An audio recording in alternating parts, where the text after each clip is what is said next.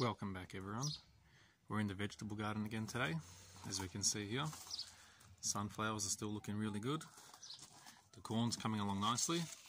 We have a look at this one just here. You can see some red kernels in this one. Almost ready to pick. But we're going to be focusing here today. So this coriander, we're going to be cutting it all out. We'll be saving some seed. As you can see, there's little green pods here. And some of them, if we find them just here, they've even started to turn brown. So we'll be saving some seed off this, but then we'll be cutting the plant out. The nasturtiums, we'll be cutting these out. They'll be going to the chooks. In the middle here, got a pot of oregano. So we'll be planting that into the ground. And while we're here, we'll be giving the whole bed a good top dress of compost and then a nice sugarcane mulch on top. So we'll start off with the coriander.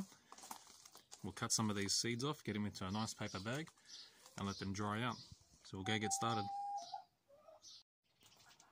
So when it comes to taking the seeds, it's as simple as cutting them off the plant and putting them into a paper bag like so, and then just hang them somewhere nice and cool and dry and allow them time to dry out, and you'll end up with plenty of seeds of this one beautiful plant.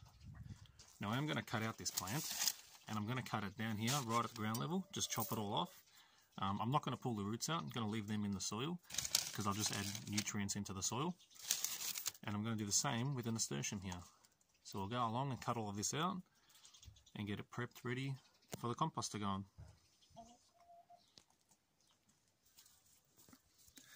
So these are the nasturtium plants with a couple of flowers on there. Give them to the chooks and they can peck through them and eat what they want, and the rest will just get broken down. And we'll get back to the veggie garden. Alright, so there you go. I've cut out the nasturtium plants. I have left one here next to the spinach. Just gave it a good haircut. We'll see how that goes once it's surrounded by compost and mulch. It might take off again. See how it goes. Look at this. Big snail just resting here. He's probably the one that's been eating my spinach leaves. So he's chook food now. We'll go and see if the chooks like that. They took him straight away. But they're not really interested. We'll get back into the garden. Okay, so as we can see, we've cut out the coriander. Now I have left it a little bit high on purpose, just to see if it will grow back. You never know.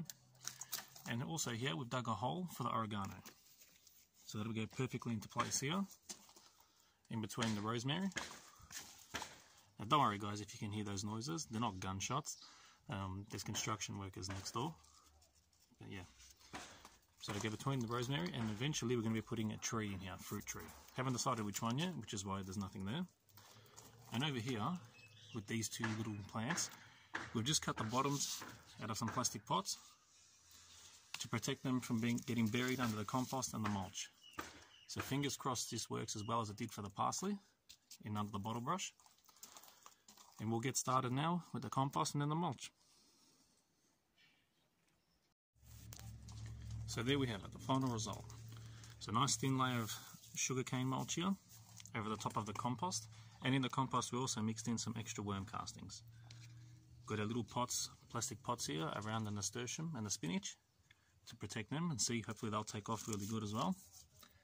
Coriander's in full flower at the moment. It's had quite a few flowers. The rosemary is looking a bit sick, but we'll see how she goes. Hopefully it'll take off now that it gets a bit more sunlight. The coriander's not smothering everything. And the oregano. We finally got that into the ground. I've had that sitting in a pot sitting here for over a month now. So we'll give it a good drink and hopefully this bed takes off. Like I said, we left the coriander. See how that goes. If it grows back, it grows back. If not, it'll just break down and feed the soil. And there we have it. Our veggie bed refurbished. I hope you enjoyed the video. If you did, please subscribe to my channel and give the video a thumbs up. And have a look at this I've just spotted down here on our Hoya plant. Look at the colour of this new growth. Looks amazing.